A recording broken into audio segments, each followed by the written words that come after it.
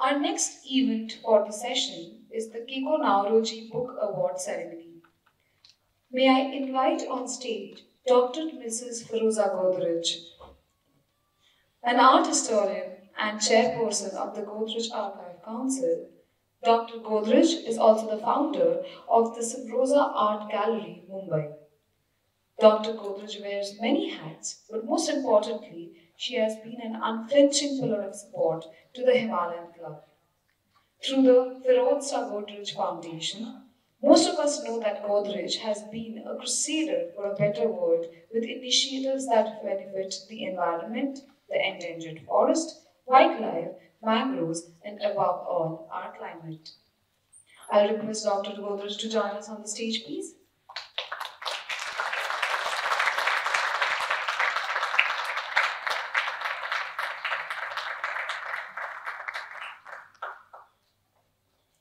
May I invite our Managing Committee member and Honorary Local Secretary of Mumbai Sector, Mr. Ketan Jani, to welcome Mrs. Godrej on behalf of the Himalayan Club and felicitate her.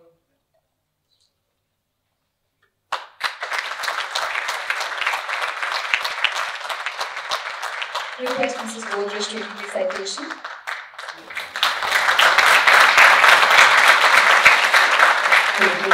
About our dear Kekoo, who was really a stalwart of this club.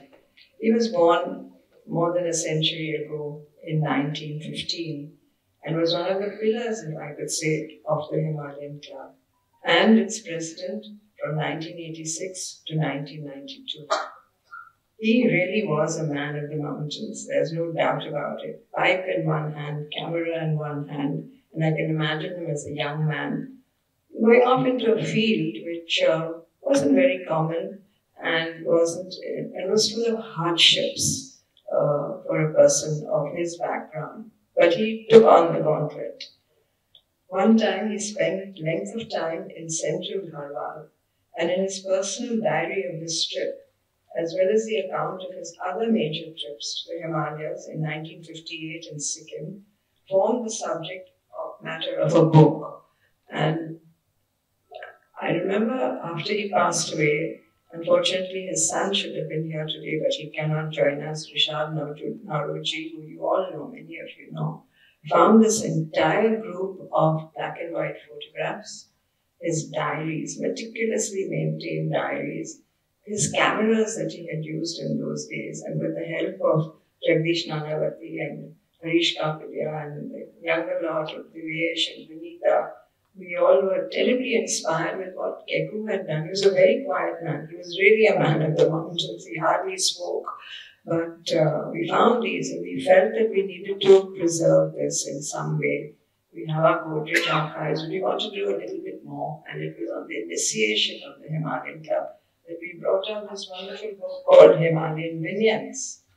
And he took his responsibilities of helping to strengthen and consolidate the club activities. So this was one of the things that we took up, is to bring out this book, which is a serious book. It's all black and white photography and under very, very difficult and constrained circumstances.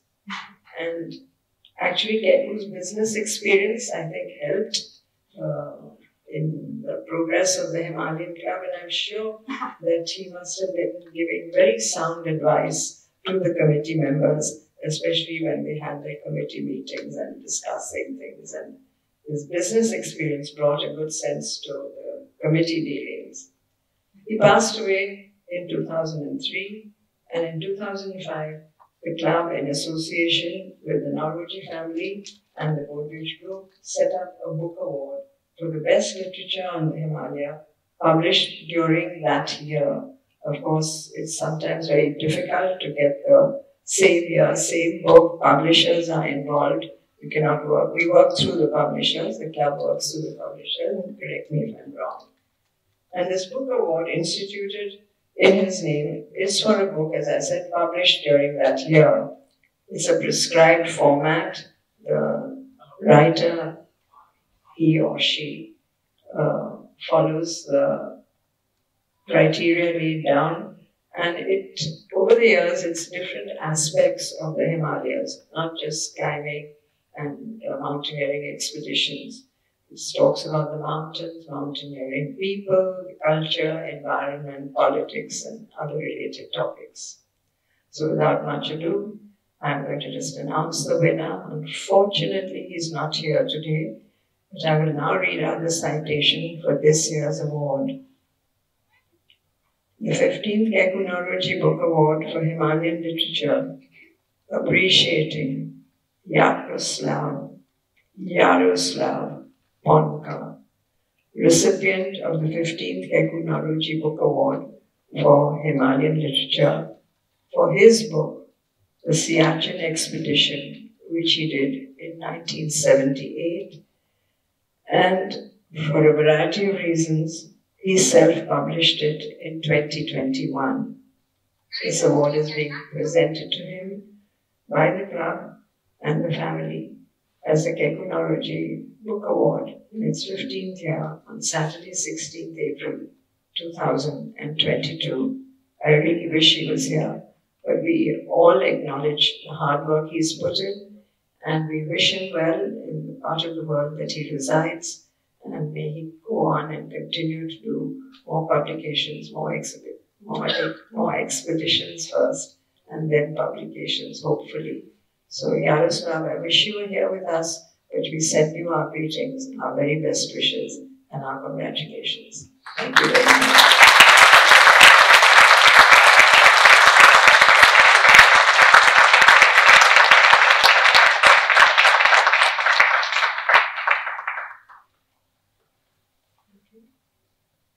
Thank you so much.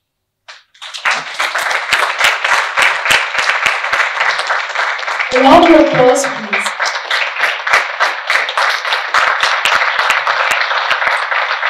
Thank you, Mrs. Godrej, for doing the honors. The jury members for this award includes Stephen Goodwin, Rama Goel, and Nandini Purandare. I'll now love to invite Nandini to read the jury statement on behalf of the jury. Nandini, please welcome you on the stage.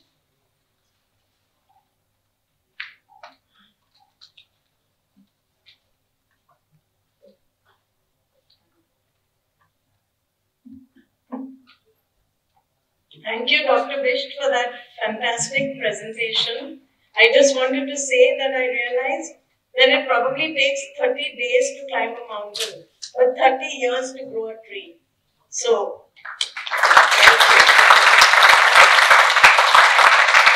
and the other thing I wanted to say to you was that you had a list of some of the things that mountaineering includes.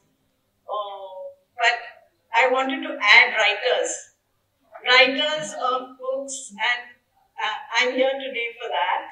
I'm here to read out a statement on behalf of the jury for the book award. The 2021 Kekoo Naoroji Award invited several entries, and very diverse ones at that. From a biography of a mountain, which was Kanchenjunga by Doug Scott, to Structured Chaos, which is about a mountaineer's life, to a couple of books on Everest, shedding as always some new light on to an uplifting book featuring human triumph over disability. These books are recommended reading. The jury this time, and not without intense discussion, selected a self-published book, Siachen Expedition 1978, by Jaroslav Poncar as the winner. It was not an easy or unanimous choice. That fact itself makes it very interesting.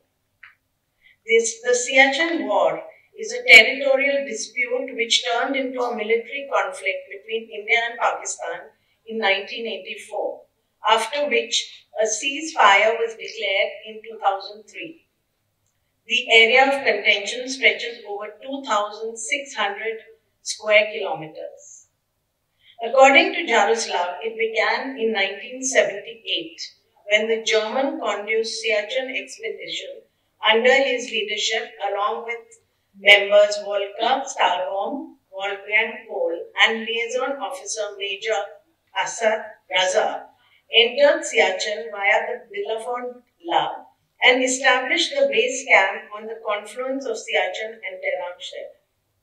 They also made a documentary film for German TV called Expedition to the Longest Glacier.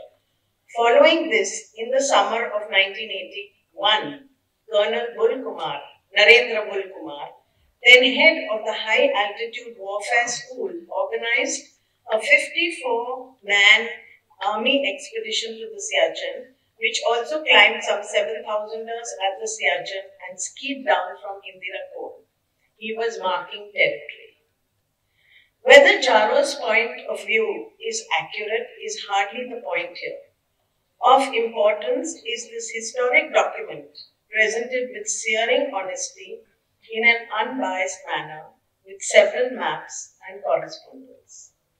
To quote one jury member who summed it up well, "If I had to choose one book of the 8 I'd like to keep on my bookshelf, it would be Siachen Expedition 1978.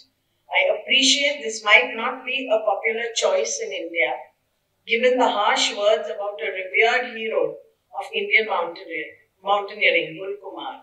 Nonetheless, the book is an important historical record with first-hand accounts from Walter Stallbohm of how the infamous US Army service map of the Siachen came into the hands of Indian Army officers. The text is relatively brief and the English somewhat stilted, but in that, to me at least, rather endearing way that Germans speak English, direct, matter-of-fact and frank. Though the expedition took place more than 40 years ago, the text has a remarkable freshness. Extraordinary that it has taken so long for the state to emerge. Significant though the text is, the photographs alone would make this an award winner in any competition for mountain images. Some of them have a misty, dreamlike quality, and of course, they too, like the text, are an important addition to the historical record. Another member wrote, "It is the story of a landmark expedition that contributed to the start of a conflict that rages on even today. Superb photos, maps, and illustrations make it a must-have for Indian Himalayan lovers and those wanting peace in that region." Some might say that it has been a bit late in coming. Others might find Poncar's references to an Indian Army officer a bit offensive, but these are hiccups that can be explained. Yes, the book is a valuable nugget in the history of a long-drawn war. Moreover, its photographs call out to you, as asking you to turn the pages. Is the fight worth it? Or must nature in its beauty and might be left well alone for nobody, or at the very most for those with a light footprint? This is on behalf of Stephen Goodwin, Chairperson Rama Goel, and myself. And we have a special mention book here. The jury would like to give Doug Scott's last book, Kanchenjunga, a special mention. Again, to quote jury members, contrary to my expectations, the book is more than just about climbing on Kanchenjunga. Doug Scott takes us back deep into the history of exploration on this mountain and people associated with it. There are many books on the history of exploration and climbing on Everest, so the fact that this book concentrates on Kanchenjunga is refreshing. It is truly the biography of a mountain and all that it has witnessed since it came into being. It helps that it is Kanchenjunga, that it is so beautiful and so dangerous. Doug Scott, in his final farewell, wrote this fabulous ode to the mountain he so loved and was the scene of perhaps his most outstanding climb. Dear friends of Himalaya, just a few days ago I received an email informing me that I have been given by Himalayan Club the Kekoo Naoroji Book Award for 2021 for this book, The Siachen Expedition 1978. I am the author, the photographer, and also the publisher of this book. Why is this book coming so late? It's more than 40 years ago that I led an expedition to Siachen, which was at that time belonging to nobody, only to the adventurers that entered it. Our expedition was the third visit from the west to this glacier area, and we entered from Pakistan. Why that late this report? In 2021, National Geographic reported on the war that was about Siachen, on Siachen and surrounding glaciers since 1984, and still it is not without army presence. The ceasefire was agreed between Pakistan and India in 2003, but it's far from peace that we could talk about on Siachen. In 1988, the war was already 4 years old. I have been told by my friend, who was then an Indian Army general and was with me in the boating expedition on the Indus in 1975, that his son, who was then a lieutenant in Indian Army, was posted to Siachen, fell into a crevasse, but luckily unharmed was rescued. So then I